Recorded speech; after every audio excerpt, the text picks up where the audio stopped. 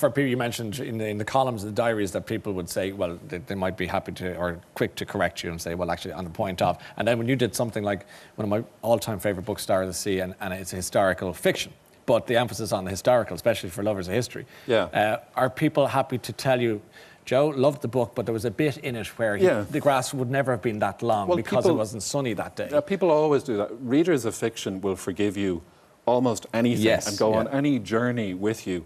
Once any fact that you refer to from the real world is correct, you know, if you get it wrong, it destroys everything for them. And with historical fiction, there's a particular set of challenges because you can't use words that wouldn't have been known at the time. You can't use scientific discoveries that weren't made then. I mean, I will confess, you know, in the privacy of the Late Late Show, the biggest television show in Ireland, to a couple of these that slipped into Star of the Sea. Star We're all friends here, Joe, so it's fine. Well, I mean, in the opening chapter of Star of the Sea, the prologue, it's a book set in 1847, and it's on a famine ship, and the ship is leaving Ireland, and the mood is terribly kind of operatic and sad, and the central character of the book, a man named Pius Mulvey, is standing on the deck of the ship, and it's a cold winter night, a bit like tonight, the clear sky and the stars are kind of prickling in the sky.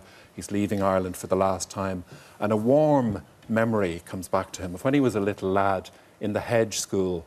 The schoolmaster taught him and the other boys a little memory device to remember the sequence of the planets in the solar system. And it goes, Mary's violet eyes make John sit up nights praying.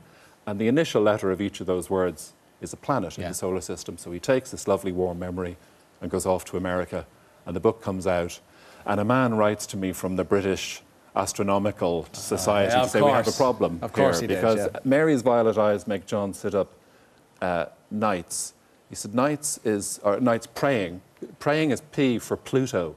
And Pluto was discovered in the 1920s. And we're still not absolutely sure if Pluto exists at all. But certainly it didn't in 1847. Nobody could have known about it in 1847, so that's wrong. So the book became successful, thank God. It was reprinted, and I took it out. So it then read, Mary's violet eyes make John sit up nights. And then the same wretch wrote to me again. He could have told me this the first time. He said, we still have a problem because nights, that's Neptune.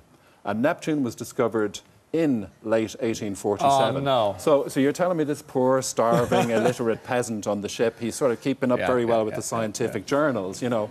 So with every reprint of the book, the solar system is kind of getting shorter and shorter.